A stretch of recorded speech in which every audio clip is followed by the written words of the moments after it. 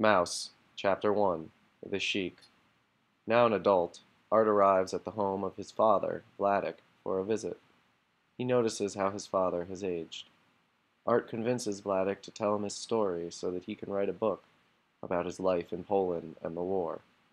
Pedaling on his exercise bike, Vladik begins by telling Art the story of how he met his first wife, Art's mother, and the story cuts to Vladik's memories.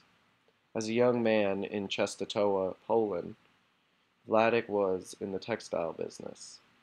Vladik was in a relationship with a needy young woman named Lucia Greenberg, who was attractive but poor. In December 1935, Vladik visits his family and is introduced to the sensitive and rich young Anya Zettelberg, Art's mother. Anya then invites Vladik over for dinner at her family. When Vladik arrives, he's impressed by her family's wealth, which comes from owning the largest hosiery factory in Poland.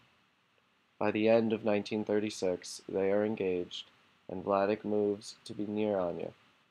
Their engagement hits a snag when Anya receives an anonymous letter from L that claims that Vladik is just a player out for Anya's money. Vladik immediately suspects that L is his old flame, Lucia, and he eventually convinces Anya that the letter is from a bitter ex-girlfriend. Vladik and Anya are married on February 14, 1937, and move into one of her father's apartments. The story shifts at this point to the present day, where Vladik asks Art not to publish these private details. Art promises not to.